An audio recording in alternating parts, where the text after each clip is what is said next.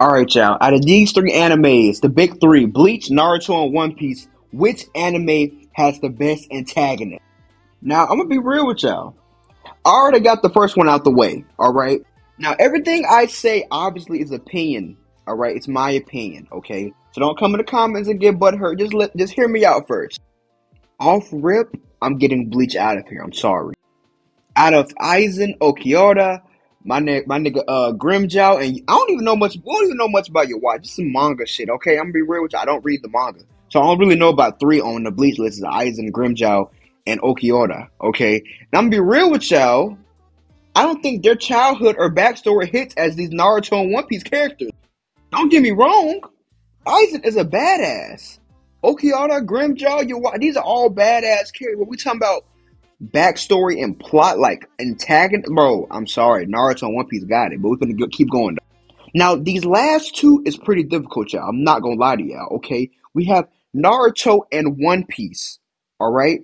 These two animes is neck and neck when it comes to antagonist, but we have to pick one. Now, I'm not gonna lie to y'all. I'm picking I'm picking Naruto as the winner of best antagonist. Now, hear me out. See, if we're talking about straight backstory, I might have would have gave it to One Piece. I'm talking about every straw hat. I'm talking about law. I'm talking about every we talking about like story, like plot, like overall. Everybody, we're talking about antagonists though. We talking about straight antagonists. And I'm not gonna lie, Naruto got the edge on that. But we talking about overall. I'm giving it to One Piece. If that makes sense. Listen, One Piece, Doflamingo, yo, they did my nigga dirty. All right, they was throwing shit at this boy, him and his family, like they was doing my nigga dirty.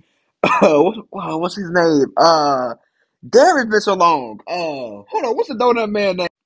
I don't know how to think my nigga Katakuri, bro. Oh my god, it's been that long, y'all. Like we've been in this Wano shit for so long. But Katakuri had a cool backstory too, about he donut, Mutu Moon, all that shit. Blackbeard, I don't think we really got a backstory on Blackbeard. Kaido, we didn't really get a backstory on him either, but I think we are like coming up. But if we're talking about Naruto, you're talking about Obito, Madara, Pain, Itachi. Come on, backstory, y'all. Antagonist wise, come on. My nigga Itachi literally had to kill his whole clan just for his brother. His whole fucking clan just for his brother. Obito, Obito wanted to, bro. Can we really go into the depths of Obito? My nigga wanted to be Hokage.